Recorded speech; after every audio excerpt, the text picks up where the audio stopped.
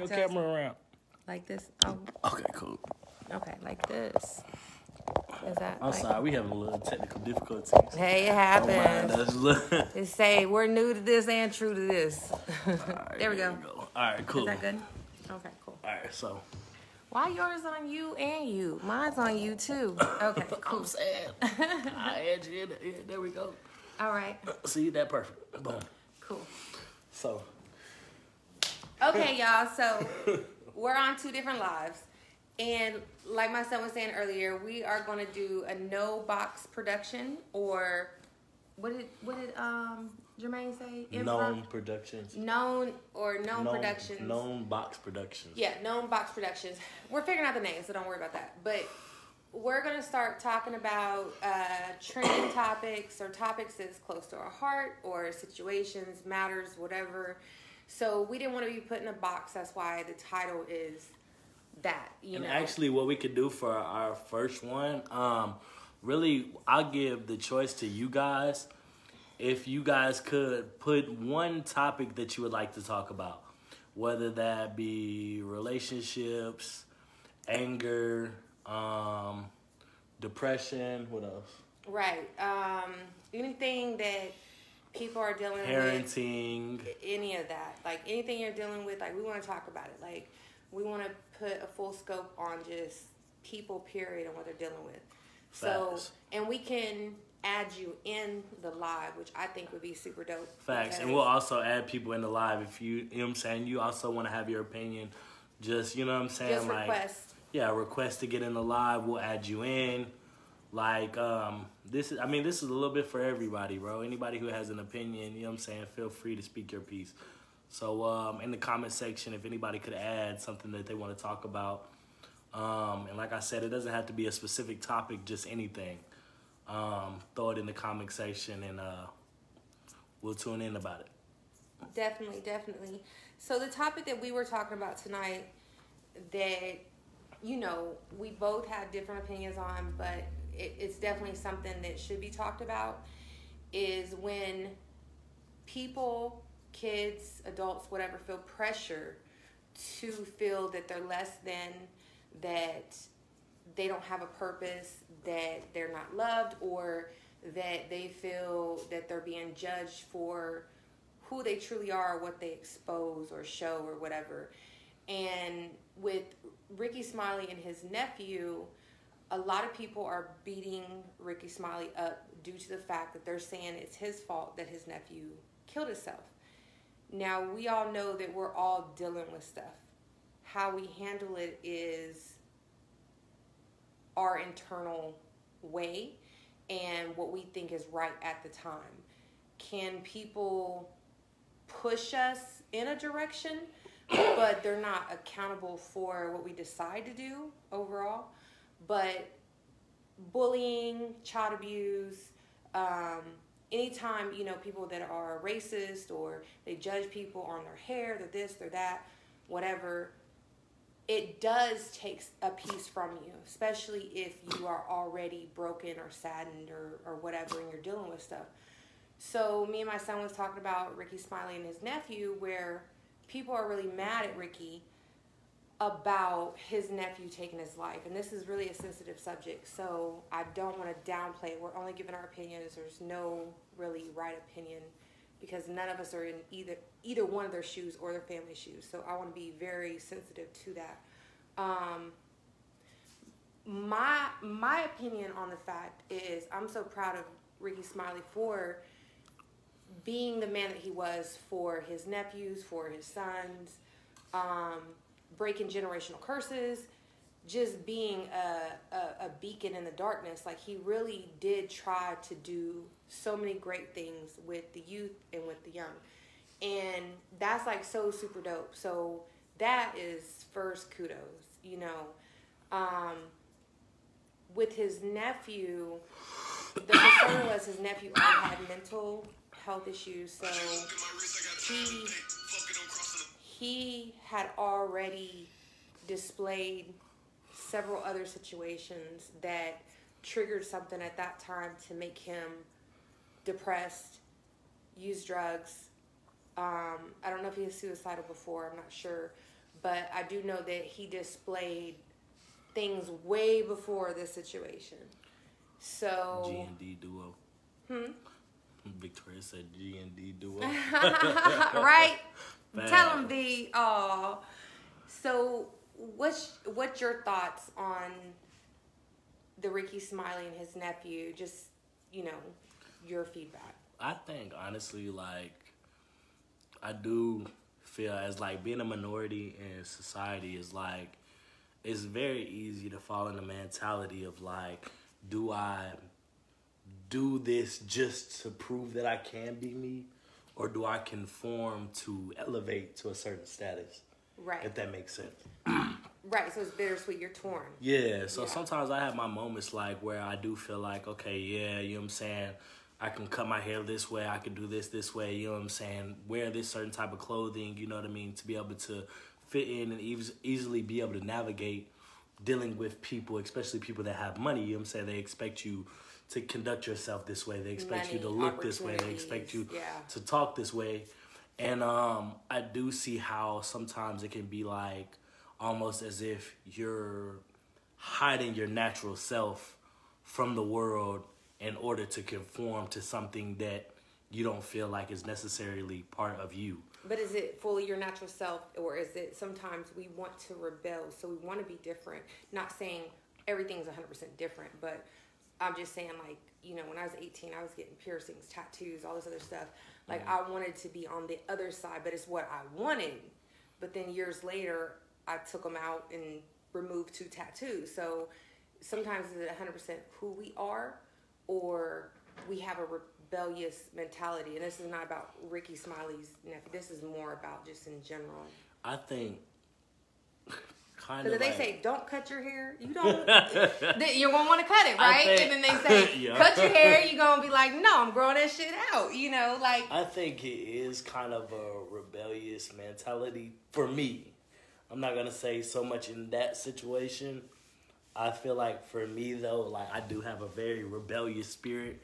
So if you tell me like, don't do this, I'm gonna do it just to show you like, say motherfucker, no, I say can do yes. it. Like, I protest. Yeah, yeah, like, you know what I'm saying? Like, this Right. is me. This is what I stand on. Like, right. Who gonna stop me? You know what I'm saying? Down. Yeah. I think that's very much so myself. Like, right. I definitely do have that mentality.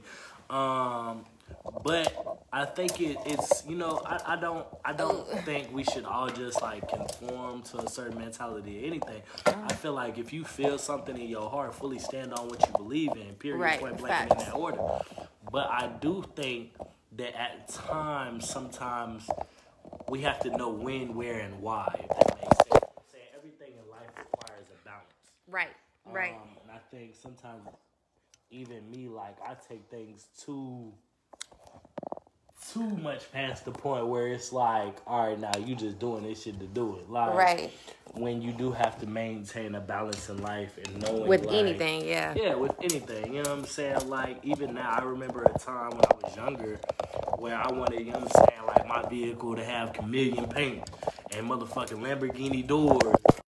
Well, I'm trying to figure it. I was trying to fix it. If it ain't broke, don't fix it. I was trying to get you in. Next topic. If it ain't broke, don't fix that shit. I'm playing. Okay. But now, like, I've kind of, like, calmed down a lot. And, like, I do like the simplicity of certain shit. Like, I like low key. You know what I'm saying? Like, I don't like everybody in my video. You guys.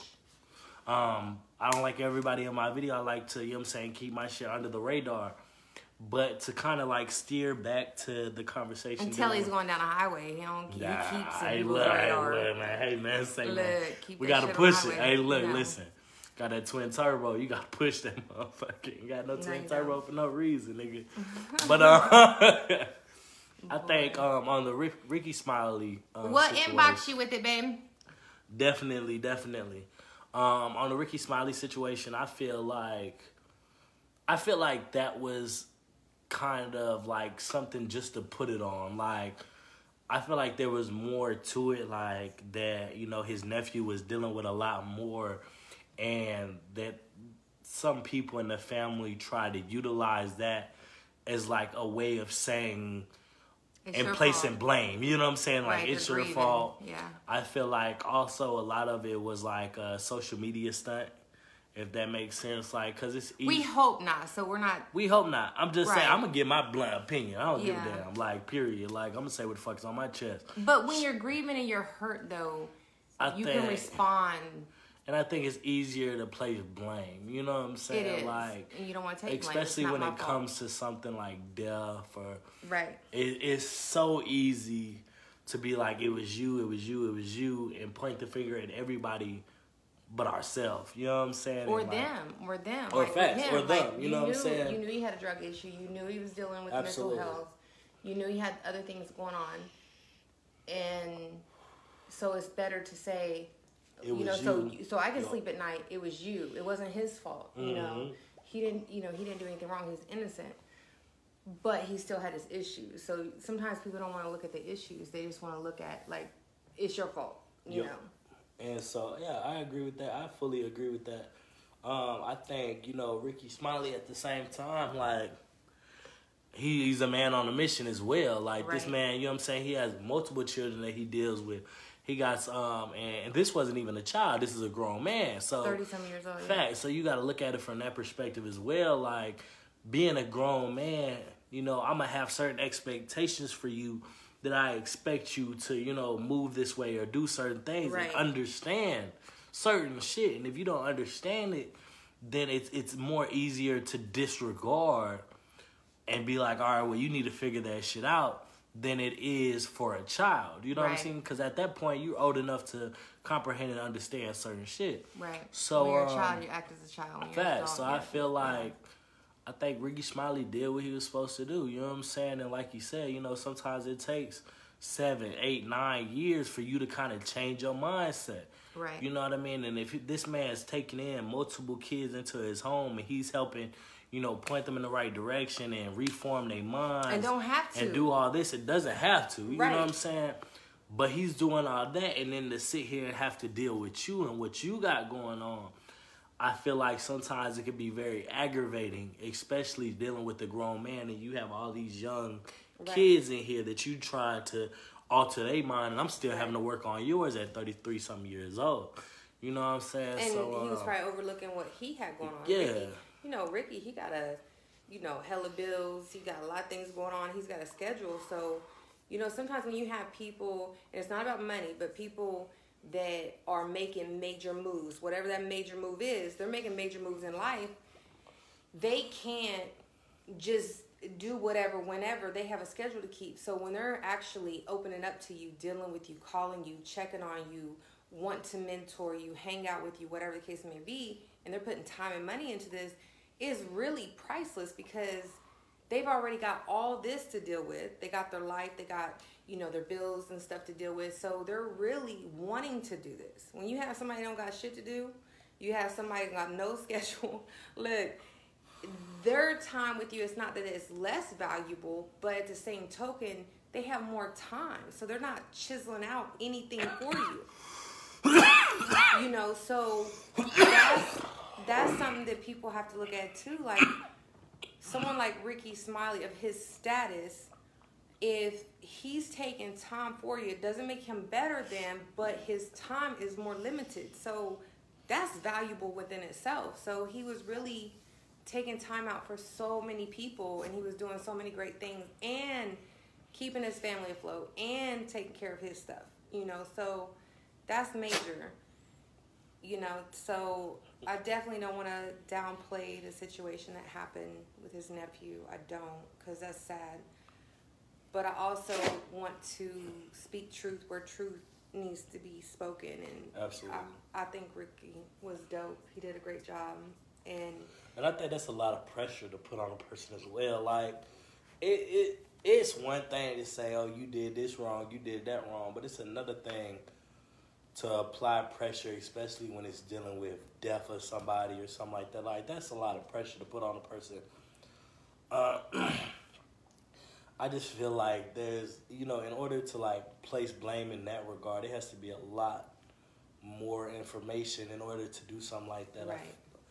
I don't feel like that's fair at all, you know what I'm saying? Especially with him, you know, trying to help and doing all that. So Right, definitely not that drastic. yeah, that's a lot of blame to put on a person. That's a lot. And I just think, like my mom said, like especially, you know, when people are like family or blood or relatives or even friends, you know what I mean? A lot of time it's easy to feel like another person's shit is yours. You know what I'm saying? They owe you. Like they owe you. You know what I'm saying? Yeah. Like, and we do it all the time as people. Like, you know, we'll think because, okay, this person is of this certain status, or this person is, you know, has this, or they have that. Right. My that, family, I have that too. Yeah. You know what I'm saying? Or, Friend, yeah. oh, you should be willing to, you know, let me do this, or let me have this, or let me use this, or let me do this.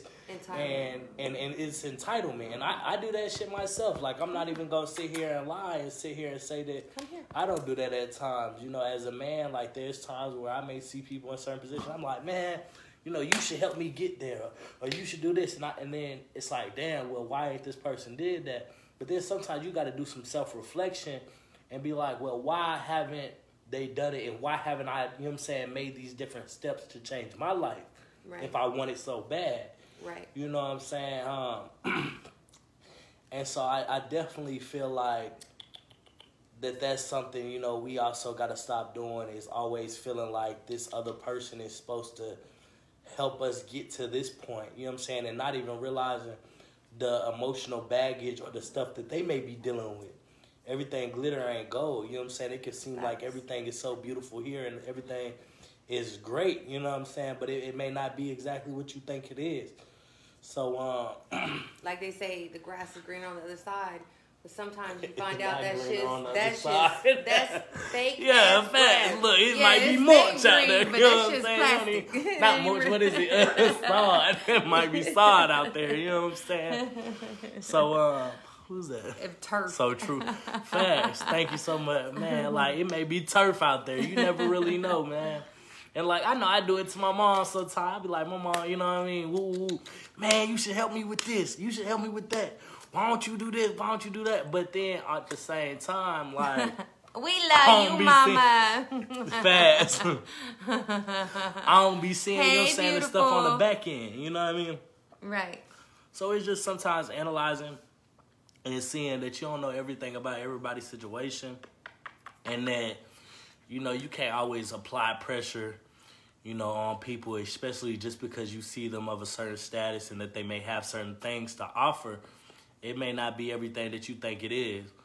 And sometimes be willing to step outside of your comfort zone in order to elevate in life. You know what I mean? Don't always feel like everybody's trying to hold you back or keep you from being you. You know what I mean? Just learn how to be a chameleon. An old school brother told me one thing. And I feel like this is the realest thing somebody ever told me. And they told me it's 3 types of people in this world.